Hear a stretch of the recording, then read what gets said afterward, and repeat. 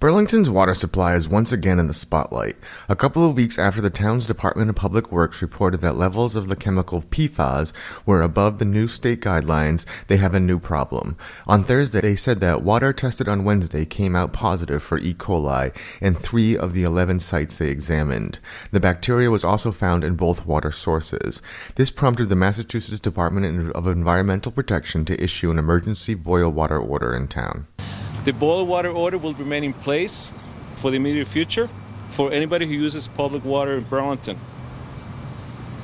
All water that will be used for drinking or cooking should be boiled for at least 1 minute before use. According to guidance put out by the town, boiled or bottled water should be used for consumption, cooking, brushing teeth, and hand washing. Additionally, young children should be given sponge baths to avoid accidentally drinking water in the tub.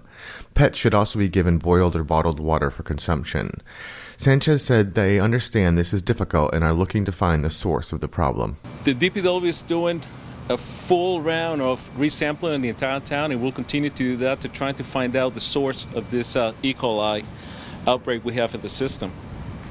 In addition to that, the police department helped us out with their drone to inspect our tanks in the town. So we flew those this morning just to make sure that all the hatches and there was no access point to any animals, birds, etc. that might have contributed to this situation we have right now.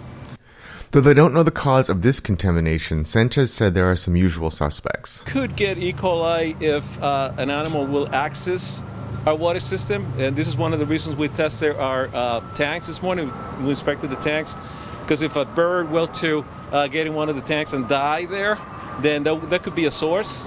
Another source is if you have a major water main break, that again, that's an access point to a water system. Otherwise, it's very difficult. I mean, a water distribution system is a closed system, so nothing should be able to enter into a system. The group said there have been no cases of anyone falling ill reported to the town, but that residents should be aware of the symptoms of E. coli. Important things about E. coli is that some strains of E. coli can cause illness. Therefore, if anybody experiences any type of symptoms such as cramps, diarrhea, nausea, etc., they should consult their physician. I want to apologize for the inconvenience we're causing to our residents and our business community. We know how hard it is to have to go through a boil water order. Haven't done this one before, and I know it's very difficult.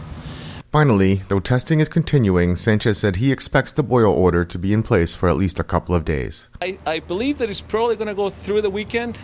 I mean, obviously, when we sample today, which we're doing right now, we'll continue to do sampling, but it takes 24 hours to get the results.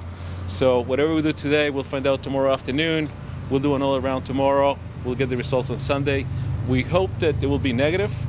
And at that point, DEP will decide whether or not to lift the order. From the Burlington Town Hall Annex, I'm B News Director Rich Hosford.